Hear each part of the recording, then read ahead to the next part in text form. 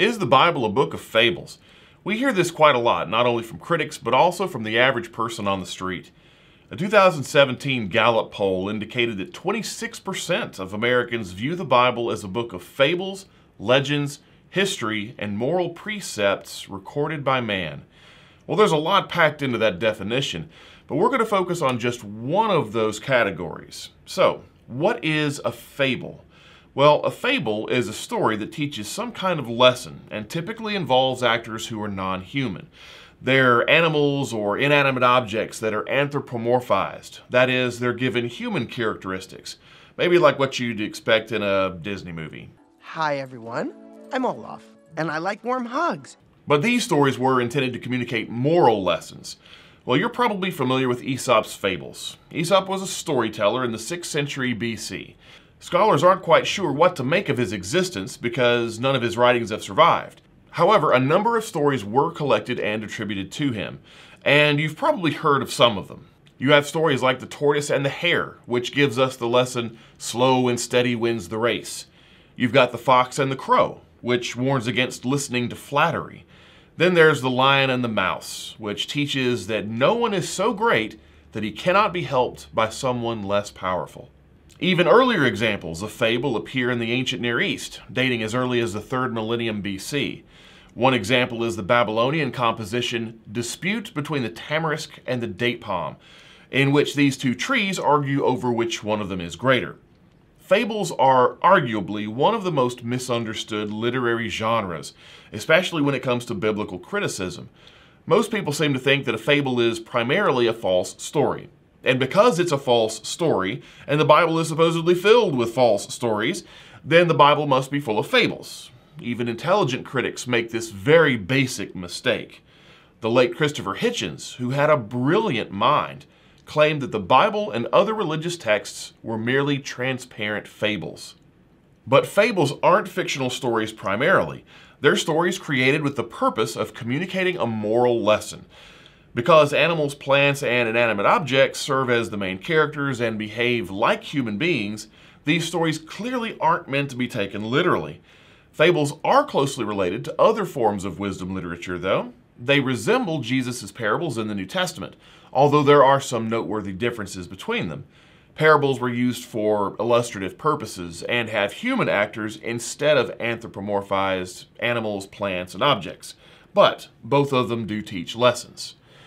The Bible does contain at least 2 fables. These are found in Judges chapter 9 and 2 Kings chapter 14. The first one, and the more famous of the two, is told by Jotham, the youngest son of Gideon, who compares his half-brother Abimelech to a thorn bush. The trees once went out to anoint a king over them, and they said to the olive tree, "Reign over us." But the olive tree said to them, "Shall I leave my abundance, by which gods and men are honored, and go hold sway over the trees?" And the tree said to the fig tree, "You come and reign over us." But the fig tree said to them, "Shall I leave my sweetness and my good fruit, and go hold sway over the trees?" And the trees said to the vine, "You come and reign over us." But the vine said to them, "Shall I leave my wine that cheers God and men, and go hold sway over the trees?" Then all the trees said to the bramble, "You come and reign over us." And the bramble said to the trees, "If in good faith you are anointing me king over you, then come and take refuge in my shade. But if not, let the fire come out of the bramble and devour the cedars of Lebanon." The point of the story here was to warn the people about the problems of kingship, but also about how dangerous Abimelech could be. And he is. He murders his brothers, he is belligerent, defiant, and arrogant. He's the cause of a great deal of conflict and suffering, and will ultimately die a violent death.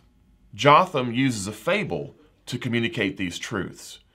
The other fable in 2 Kings chapter 14 is told by Jehoash, king of Israel.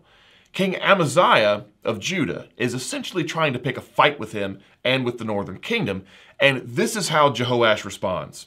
"A thistle on Lebanon sent to a cedar on Lebanon, saying, 'Give your daughter to my son for a wife,' and a wild beast of Lebanon passed by and trampled down the thistle." Jehoash tells this very short fable in which he compares Amaziah of Judah to a thistle and describes himself as a mighty cedar tree. He's basically using this story to warn Amaziah about the consequences of picking a fight with someone stronger than him. So, when we look closely at these two fables, they sound a lot different than what biblical critics mean when they use the word. Critics often say that the Bible is full of fables, by which they seem to mean it's full of all kinds of ridiculous stories. But that is extremely inaccurate and incredibly misleading. Now remember, what do fables do? They teach a lesson. Jotham's fable warns about the inherent problems of kingship and describes his brother as a dangerous person. Both of these things are true. Jehoash's fable warns about what could happen if you go around picking fights with other people. That's actually really good advice. That's exactly the kind of information these stories were intended to communicate. The number of fables in the Bible is actually very small. You can count them on one hand. And they were designed to teach a lesson, not to be understood literally. So, the Bible does have fables. And that has absolutely nothing to do with whether it's historically reliable or not.